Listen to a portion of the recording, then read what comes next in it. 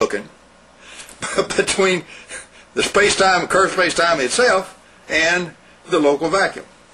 That's where the symmetry is coming in. Whatever happens to it from space-time is balanced by what the opposite being happening. That stabilizes it, holds it right there. It's in an equilibrium condition. So yes, this is the way you have to explain what you're doing. Now, how do you get that done scientifically? You don't have a lot of choices of people that can handle that kind of electrodynamics, but you do have them. They are available. You got to be sure you got a couple of them. Terry Barrett, Myron Evans is out of it because Myron has a genetic problem. He's in Wales right now anyway, and he's being taken care of. But he's one of the most brilliant minds on this planet, so you could use him for consulting purposes. He also is a chemical physicist. He knows not only the physics and all this other stuff and all the higher symmetry electromagnetics, he's a founder of that, but he also knows chemistry. So he'd be an ideal consultant. Terry Barrett can handle all this higher symmetry electromagnetics, and he can hang in there with all of this. So you have to have people that know general relativity, know unified field theory, where there's higher symmetry electromagnetics developed, so that you can unify. You can't unify U1 electrodynamics with general relativity. They're diabolically opposed. One says the space-time is flat, and the other one says no, it ain't. It's curved. You can't put two things like that together. They don't fit.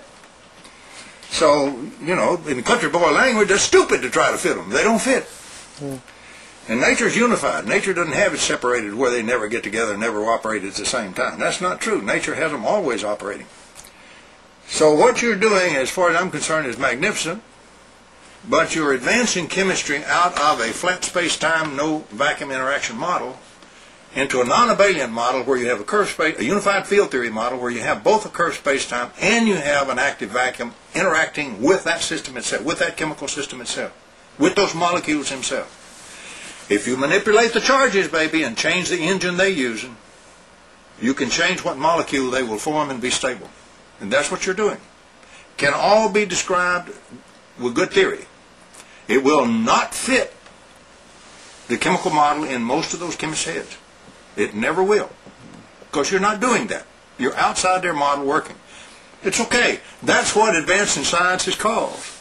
And in the scientific method, we're supposed to do precisely that if the experiments are replicable and done well. If they continue to be replicated and give results that refute the present model, all they're telling us is we've got to change our model. Nature works this way, now go model it this way. That's what they're telling us. That's scientific method. That's the advance of science. So that's what ought to be done.